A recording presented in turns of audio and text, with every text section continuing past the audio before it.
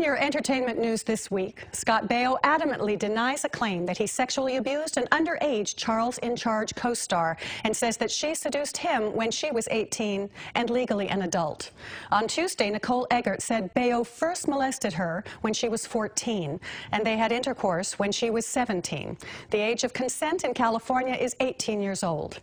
Baio is more than 11 years older than Eggert. Baio says that false allegations against him have got to stop for the sake of his wife and 10-year-old daughter. Baio added that the pair had sex during a consensual encounter when she was of legal age and that she wanted him to be her first sexual partner. A former Glee star who was convicted of possessing child pornography was found dead Tuesday morning near a river next to his Los Angeles home. 35-year-old Mark Salling's death appears to be a suicide by hanging. He recently agreed to plead guilty in his case to serve up to 7 years for the possession of child pornography, which involved a prepubescent minor. Salling played the role of Noah Puckerman in the series from 2009 to 2015. Funny man Kevin Hart will be making a tour stop in Las Vegas this summer. The Kevin Hart Irresponsible Tour is coming to the MGM Grand on Friday, July 6th. Showtime is 7 p.m. and tickets range in price from $39 to $154, and they're on sale now.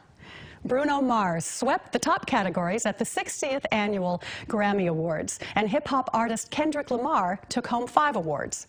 The most nominated artist of the night, Jay-Z, went home empty-handed that night, but took home the Industry Icon Award the night before. The Grammy performances dominated the evening, featuring the opening number with rapper Kendrick Lamar in front of a giant video of an American flag, and around him a formation of marching soldiers in camouflage and ski masks as he rapped about poverty and revenge. Hillary Clinton was a highlight of a sketch referencing the spoken word category of the award show. The pre-taped skit featured the biggest stars in music reading excerpts from Michael Wolff's best-selling book about President Donald Trump called Fire and Fury Inside the White House. The award show announcer alluded to the book being nominated next year for a Grammy. TV host James Corden, for the 2nd year in a row, hosted the music's biggest night, which also caused Corden to choke up and hold back tears during the most emotional performance of the evening.